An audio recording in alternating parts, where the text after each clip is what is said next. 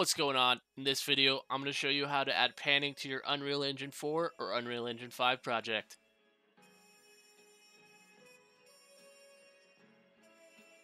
This feature is useful for puzzle games or any other games where you need to pan around an area. No shit, Sherlock. We used this technique in one of our previous builds where we made a Skyrim GeoGuessr. In this build, we also implemented a boundary feature, so at the end I'll show you how to do that quickly as well. First things first, you should open up a new project and call it whatever you want. For this video, we're going to use the puzzle blueprint because it comes with a first-person camera that is facing towards the ground, which is the orientation we're going for. Next, we're going to navigate into Puzzle BP, and then we're going to go into its blueprints. In here, we should look for the puzzle player character and select it. Now we can delete everything connected to the event tick for the player character, as we do not need its default functionality. The first thing I'm going to add is a right mouse button event. Basically, when we click the right mouse button, we want to be able to pan around, so we will start here. Now we can add a boolean variable, and we'll call it isPanning. When the right mouse button is pressed, we want to be able to set this variable to 1, and when it's not pressed, we want to set this variable to 0. So now that we can tell if the right mouse button is pressed or not, we need to know where the camera is in order to move it. We will create two floats to keep track of this and call them initial X and initial Y, and set both of them each time the right mouse button is pressed. Right now these variables are empty, so we need actual location values for this to work. To get these X and Y values, we will connect the player controller to the mouse position and then connect these values to our X and Y. Now let's add a sequence and then check to see if we're panning or not. If we are panning, we will use this Add Actor World Offset node.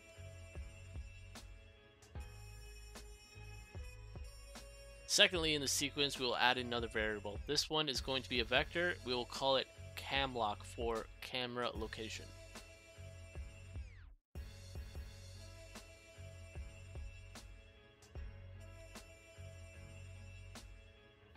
Next, we need actual data for this, so we're going to search Get World Location and choose the one that is connected to the first person camera.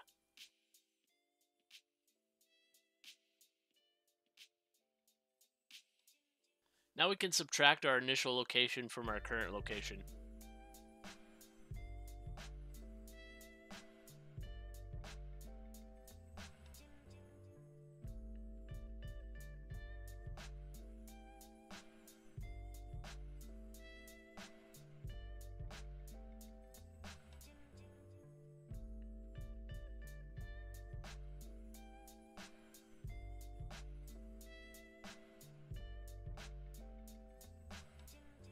This step is kind of weird because I ended up having to subtract the initial X from the current X and then subtracting the current Y from the initial Y to get everything to work. Not sure how this even works, but it works, so we're just going to go with it.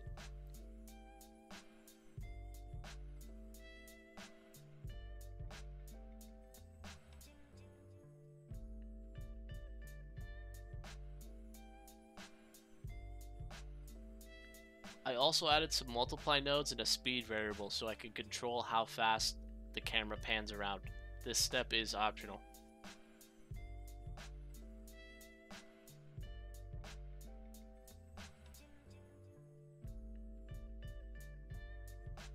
Now for whatever the hell reason, we plug the X into the Y and the Y into the X. I'm not trolling, this is actually what works, so just don't ask me why this works. I honestly have no damn clue.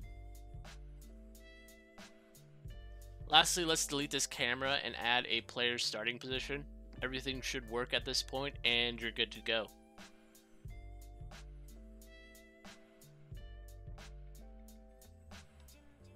If anyone was still curious, an easy way to add a boundary is by using meshes. Just stretch these guys out and put them where you want them. Next, go back into your blueprint editor and click the sweep checkbox on the Add Actor World Offset node. Boom, now you have easy boundaries. Okay, I hope that helped you out. If it did, leave a like and check out our other videos. Thanks and peace out.